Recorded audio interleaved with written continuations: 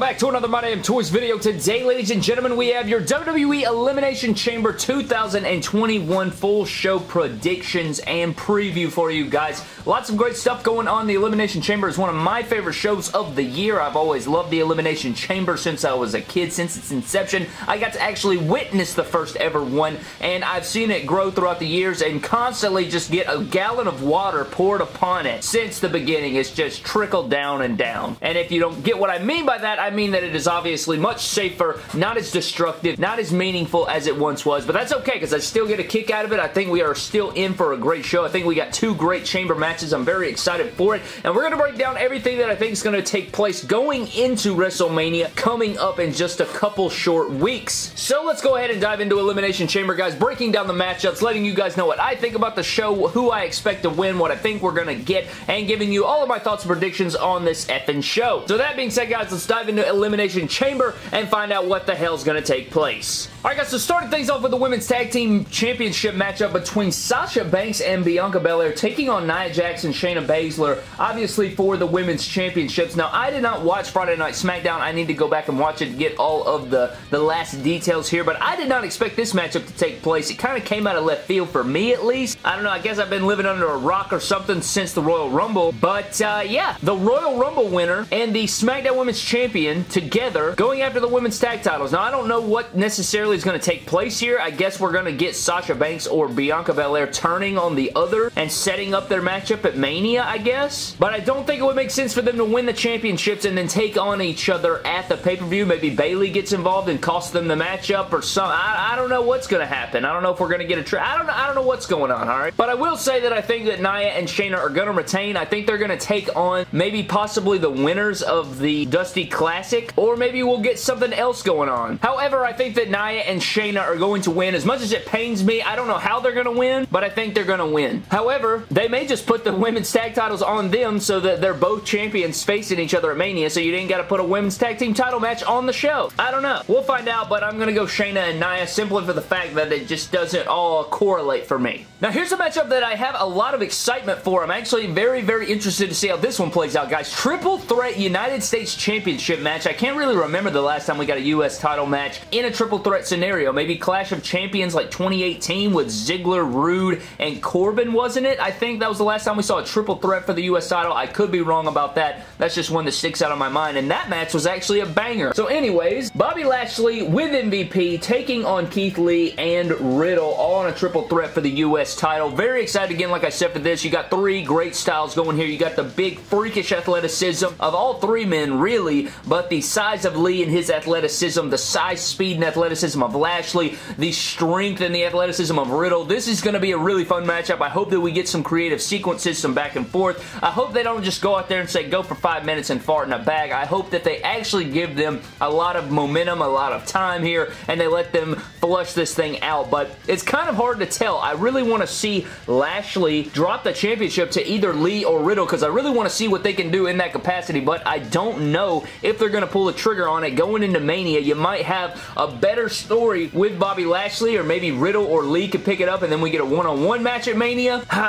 When in doubt, go for the retain, but I feel like we'll just get a rematch at Mania, maybe with more guys, maybe a rematch with a triple threat depending on how this one plays out. Maybe a lot of guys enjoy this. I don't know right now. I think at the end of the day, I don't know why. I'm going to go Matt Riddle. Just screw it. I'm going to go with my fantasy booking. I'm going to go with Matt Riddle. I'm just going to put my thoughts and my energy into Matt Riddle, and just somehow, some way, I'm going to go Matt Riddle for the dub. Alright guys, getting into the first Elimination Chamber match of our night, we do have the WWE Championship version featuring our champion Drew McIntyre, AJ Styles, Jeff Hardy, Randy Orton, Sheamus, and Kofi Kingston. The story being that all of these guys are former champions, you know, trying to give a, you know, just sort of a thought to, you know, the audience's mind that anybody could win this matchup. Now, I don't think anybody could win this matchup. I would be okay pretty much with anybody winning this matchup, maybe outside of Sheamus. Even though I like Sheamus, I just, you know, I don't really want him as champion right now. Anyways, a few things that I think think are going to take place in this matchup. First of all, The Fiend is going to cost Randy Orton in some capacity. We're going to get Fiend versus Randy Orton at WrestleMania. That is what I think is going to take place. I could be wrong. Randy Orton could win the WWE Championship and then us get Edge versus Orton 3 at WrestleMania as well, but I'm going to go Fiend costing Orton near the end of the matchup. It may be at the end. It may be Randy Orton and Drew or Randy Orton and somebody else, and, you know, The Fiend come in, cost Randy Orton, and then that person wins the championship. So, I think it's going to go one of two ways. It's either going to be Drew McIntyre retaining, which I'd be okay with, or it's going to be AJ Styles as WWE Champion. And again, you still have your option of Randy Orton still winning the championship. I just don't see that taking place. I don't think Sheamus, Hardy, or Kofi have a chance. I'd love to see, you know, some crazy wild card scenario where Hardy won or Kofi won or something like that. I just don't see that taking place. At the end of the day, Brad, when you don't necessarily know, you gotta go with your, you gotta go retain. So I'm gonna go Drew McIntyre retaining the WWE Championship. I think it's kind of boring, but you know, it's what they want. I like Drew. I think he's fantastic talent and stuff. I just kind of want to see something fresh with the championship going into WrestleMania. I really want to see Edge versus AJ Styles, but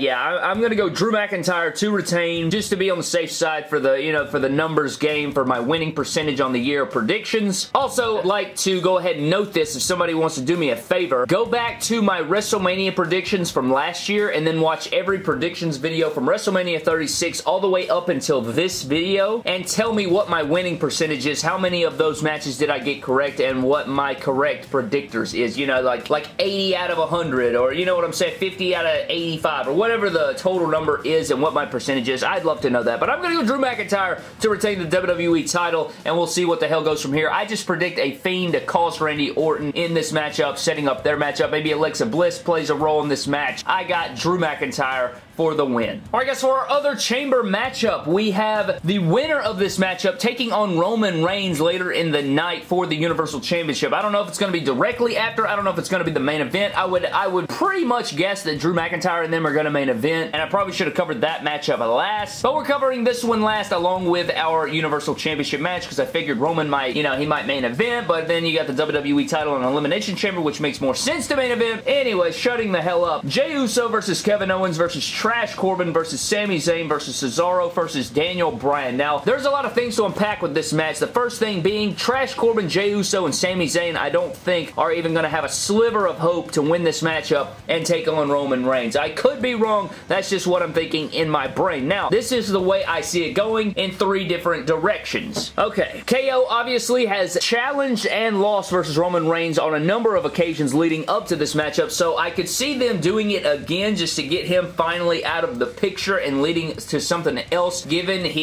all of the different matchups they've had, given the handcuff situation, all these different things. But on the other hand, WWE has been pushing Cesaro pretty damn hard, and Daniel Bryan has been floating around the rumors of Reigns versus Bryan, all of these different things coming to head. However, there is one wrench in the plans, and that has to be the Monday Night Messiah or the Architect, or, if you will, Seth freaking Rollins has to be chilling around somewhere. You guys know that he's pretty much feuding with Cesaro. Daniel Bryan entered himself into that thing, so I think Seth Rollins could be playing a scenario in the Cesaro-Daniel Bryan saga, if you will, regards to the Universal Championship, which could include Seth Rollins getting involved in this matchup, finding his way into the Universal title picture. I fantasy booked it in my fantasy booking video. If you guys want to go check that out, I would really appreciate it, but in that video, I talked about Seth Rollins attacking Cesaro and entering himself into this matchup, possibly winning the Chamber over Bryan. He wasn't supposed to be in that scenario in the first place, but he did win the Chamber, leading to a match with Roman. Daniel Bryan would cost Seth Rollins, and then we would get Roman versus Seth versus Bryan at WrestleMania, which would be absolutely fantastic, but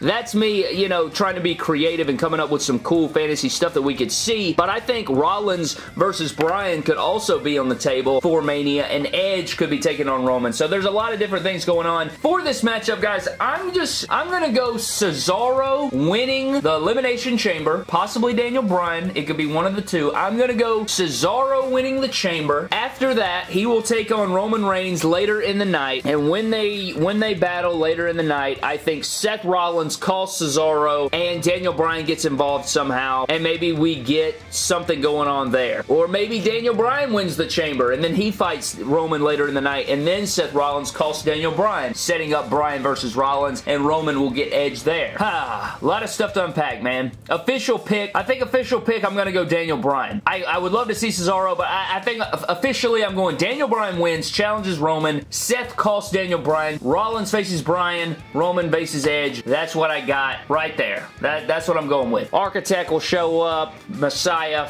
you get the point. That's what I'm going with. I think I'm okay with those predictions. I'm going Bryan, and then of course Roman Reigns will beat Bryan because of Rollins, and that is my full Elimination Chamber 2021 predictions. Let's get into our random shout out, Brad, before we get the hell out of here. So this shout out is going to go to Youngster Official, who says WWE sees this video. Also WWE has Riddle show up next week on Raw with off-brand cereal relating to my video yesterday. If you guys missed that, definitely go check that out, where we talked about some action figure miniatures, and we had Matt Riddle holding some off-brand cereal. That would be absolutely hilarious if they were to copy that. I swear to God, that would be insane. Wouldn't even put it past them, Brad. But a huge shout out to Youngster Official for that comment. But thank you guys so very much for watching. I hope you guys did enjoy. Leave me your predictions for the show down in the comment section below. Are you expecting a good show, bad show, somewhere in between? I just hope that we get a good football game. You guys know how we do. But thank you for watching. Subscribe to the channel, and don't be like the unlucky charms and cross the line. Or do. I don't give a shit. Ha, just kidding. Don't do it. You crossed the line.